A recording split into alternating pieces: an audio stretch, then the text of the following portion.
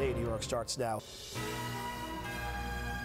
The Brooklyn Bridge on a Saturday morning. A lovely morning already, 73 degrees at 7-Eleven. And it's a lovely day for us here at NBC4 because we're kicking off a massive call to action. We're calling on you for our supporting our school supply drive this morning. Let's get a preview now from Today in New York anchors Darlene Rodriguez and Michael Gargiulo. They're out at the Raymore and Flanagan in Garden City. Good morning, guys. Always great to see you.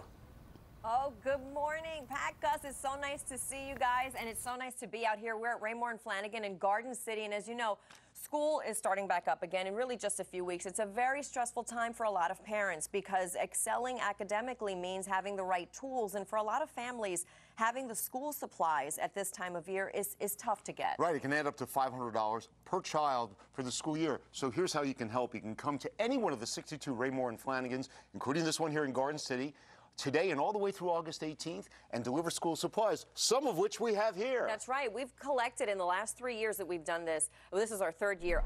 40,000 pieces, 40,000 items. And when you think of all of the things they need, especially these calculators, it really does add up, doesn't it, Michael? And we were talking about how these supplies get from here to the kids. We want to bring in Deborah Lynn from the United Way of Long Island. Deborah, thank you for coming out at 7 o'clock on a Saturday morning. Okay, it's well worth it. Thank you.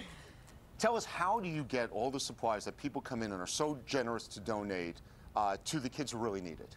Well, first of all, we're very happy. United Way of Long Island is delighted to be a part of supporting our schools this year. Our program that we run is called Stuff-A-Bus. And each year, we take the collections and we distribute them to schools throughout Long Island. And over the year, generally each year, we collect about 200,000 school supplies that go to about 7,000 children. Wow, that's great. It's pretty incredible. And when you think about the need, I mean, you really are helping a lot of families. Absolutely. You know, it's very, very important.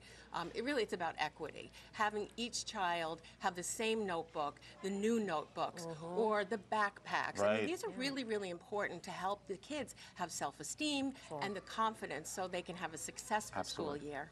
Deborah, well said. And you're not alone here today. We have some of the kids here from the United Way.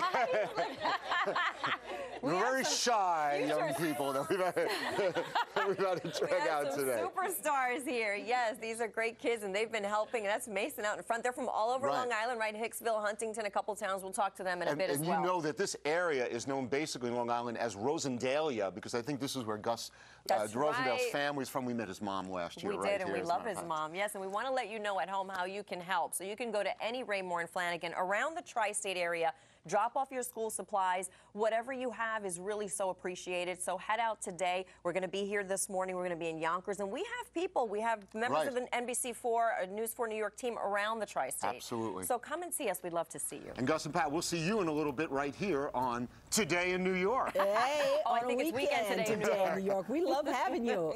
All right, y'all. Thank you.